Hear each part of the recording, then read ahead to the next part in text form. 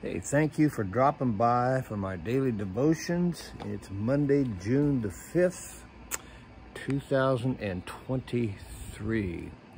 And we are going to take a look at Revelation chapter 3, Acts chapter 12, Proverbs chapter 24, and Hosea chapter 7. And I want to take a look at, I was thinking about the church in Ephesus in chapter 2 of Revelation. He talks about them, and he said, he wasn't here. It was the church in Smyrna, one of those. Verse 4 of the second chapter of Revelation. Yet I hold this against you. You have forsaken your first love. Remember the height from which you've fallen. Repent and do the things you did at first. If you do not repent, I will come to you and remove the lampstand from its place. You know, the things we did at first, when you first come to Christ, you're just all excited, you're powerful, you're into it, you're reading the Bible, you're praying, and you're sold out, you know. Sometimes that fades. That happened to them. And that's what he's saying. Go back. Do the stuff you did at first. That's a great lesson. Let's pray. Father, speak to us today and change our lives by what we hear, and make us different because we heard from you. We pray in Jesus' name. Amen. Revelation chapter 3. To the angel of the church in Sardis write, these are the words of him who holds the 7 spirits of God and the 7 stars. I know your deeds. You have a reputation for being alive, but you're dead. Wake up, strengthen what remains and is about to die. For I have not found your deeds complete in the sight of my God. Remember therefore what you have received and heard. Obey it and repent. But if you do not wake up, I will come like a thief, and you will not know at what time I will come to you. Yet you have a few people in Sardis who have not soiled their clothes. They will walk with me dressed in white, for they are worthy.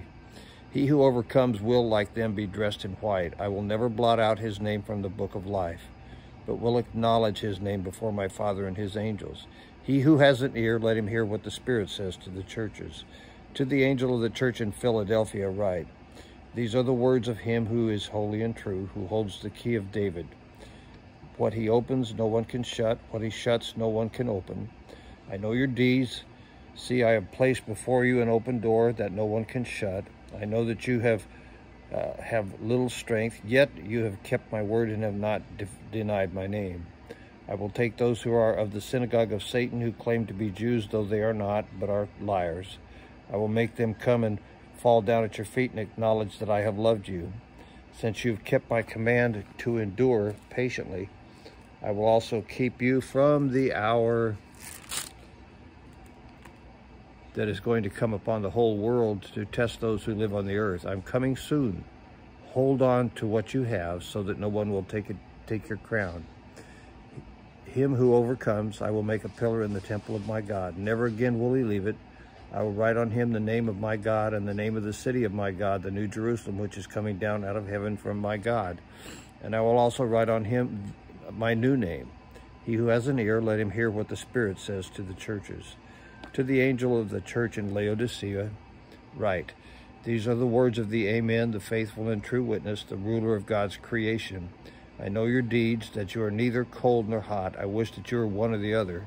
So, because you're lukewarm, neither hot nor cold, I am about to spit you out of my mouth. That word spit, it's an onomatopoeic word. It sounds like what it is. It means that he's going to puke them out of his mouth. It's a very disgusting word. You say, I'm rich, I've acquired wealth, and do not need a thing.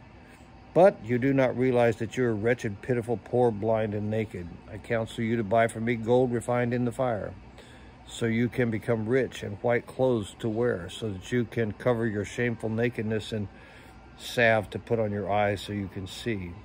Those whom I love I rebuke and discipline, so be earnest and repent. Here I am, I stand at the door and knock. If anyone hears my voice and opens the door, I will come in and eat with him, and he with me. To him who overcomes, I will give the right to sit with me on my throne, just as I overcame and sat down with my Father on his throne. He who has an ear, let him hear what the Spirit says to the churches. And then Acts chapter 12.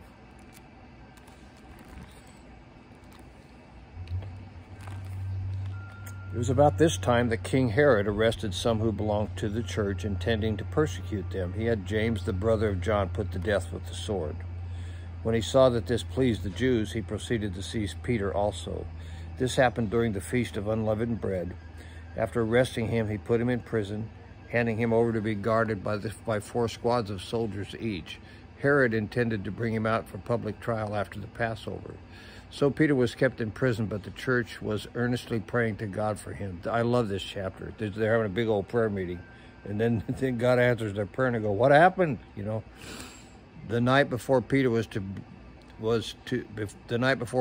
to bring him to trial, Peter was sleeping between 2 soldiers bound with 2 chains, and sentries stood guard at the entrance. Suddenly an angel of the Lord appeared, and light shone in a cell.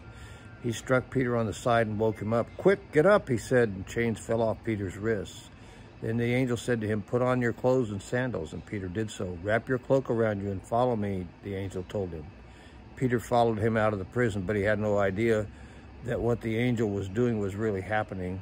He thought he was seeing a vision. They passed the first and second guards and came to the iron gate leading to the city. It opened for them by itself, and they went through it. When they had walked the length of one street, suddenly the angel left him. Then Peter came to himself and said, "Now I know without a doubt that the Lord sent his angel to rescue me from Herod's clutches, and from everything that the Jewish people were anticipating." When this dawned on him, he went to the house of Mary, the mother of John, also called Mark, where many people were gathered and were praying. Peter knocked at the outer entrance, and a servant girl named Rhoda came to answer the door. When she recognized Peter's voice, she was overjoyed. She ran back without opening it and exclaimed, "Peter's at the door." "You're out of your mind," they told her. When she kept insisting it was so, they said it must be his angel. They assumed that God was saying no to their prayers. That's an amazing. Why wouldn't God say yes? Why wouldn't you assume God would say yes? You should. Okay? But Peter kept on knocking, and when they opened the door and saw him, they were astonished. Peter motioned with his hands to them for them to be quiet, and described how the Lord had brought him out of prison. "Tell James and the brothers about this," he said, and then he left for another place. In the morning, there was no small commotion among the soldiers as to what had become of Peter. After Herod had a thorough search made for him and did not find him, he cross-examined the guards and ordered that they be executed. Then Herod went from Judea to Caesarea and stayed there a while. He had been quarreling with the people of Tyre and Sidon. They now joined him and sought an audience with him, having secured the support of Blastus, a trusted personal servant of the king. They asked for peace because they depended on the king's country for their food supply. On the appointed day, I got a plane flying over. I think that's because there's a fire not too far from here.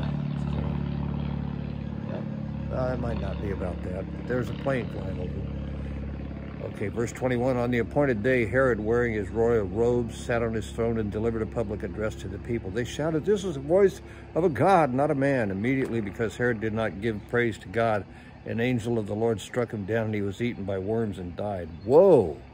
Kind of powerful, isn't it? But the word of God continued to increase and spread. When Barnabas and Saul had finished their mission, they returned from Jerusalem, taking with them John, also called Mark. And then Proverbs chapter 24.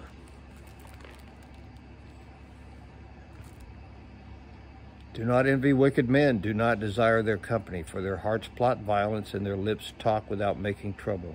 Talk about making trouble.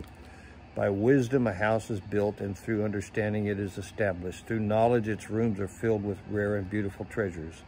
A wise man has great power, and a man of knowledge increases strength. For waging war you need guidance, and for victory many advisors. Wisdom is too high for a fool. In the assembly of the gate, at the gate, he has nothing to say. He who plots evil will be known as a schemer. The schemes of folly are sin, and men detest a mocker. If you falter in times of trouble, how small is your strength? Rescue those being led away to death. Hold back those staggering towards slaughter. If you say, "But we knew nothing about this," does not he who weighs the heart perceive it? Does not he who guards your life know it? Will he not repay each person according to what he's done? Eat honey, my son, it is good. Honey from the comb is sweet to your taste.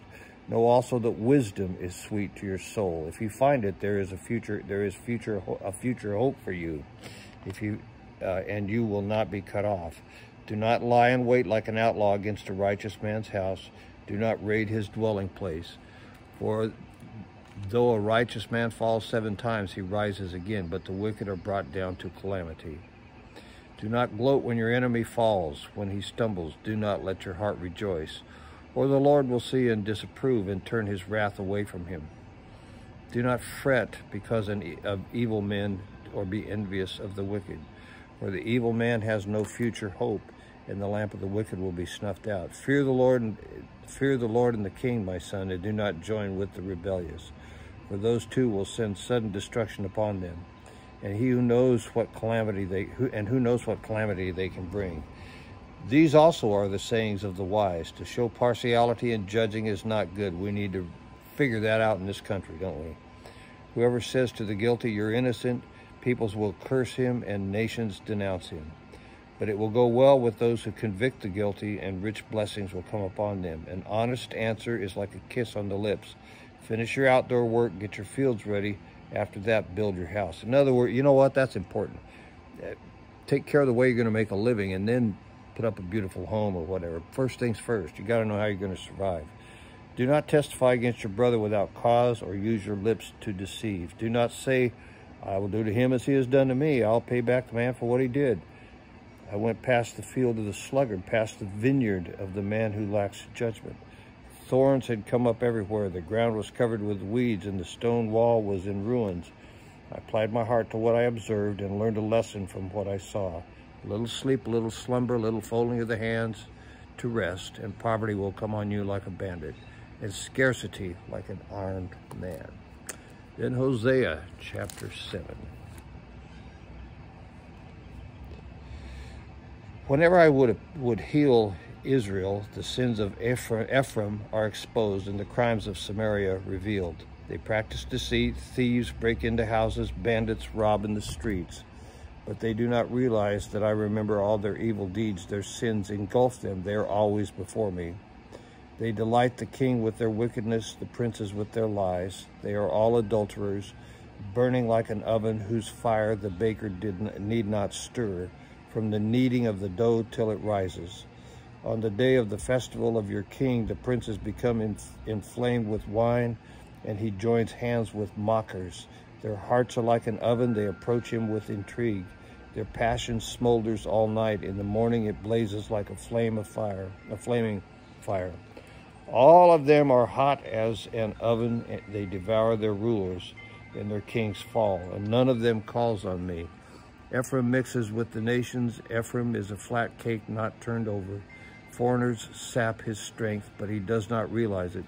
His hair is sprinkled with gray, and he does not notice. Israel's arrogance testifies against him, but despite all this, he does not turn to the Lord his God or search for him.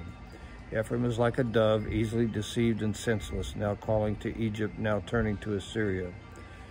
When they go, I will throw my net over them. I will pull them down like birds of the air. When I hear them flocking together, I will catch them. Woe to them, because they have strayed from me. Destruction to them, because they have rebelled against me. I long to redeem them, but they speak lies to me. They do not cry out to me from their hearts, but wail upon their beds. They gather together for grain and new wine, but turn away from me. I trained them and strengthened them, but they plot evil against me. They do not turn to the Most High. They are like a faulty bow. Their leaders will fall by the sword because of their insolent words. For this they will be ridiculed in the land of Egypt. The Lord has spoken. I hope you're blessed by it, and I hope you have a great, great day and a great week. Let's take a minute and pray. Father, thanks for speaking to us, for impacting our lives with the truth we find in your word. Make us new and different because we heard from you. Apply it to our lives with the power of the Holy Spirit. I pray in Jesus' name, amen.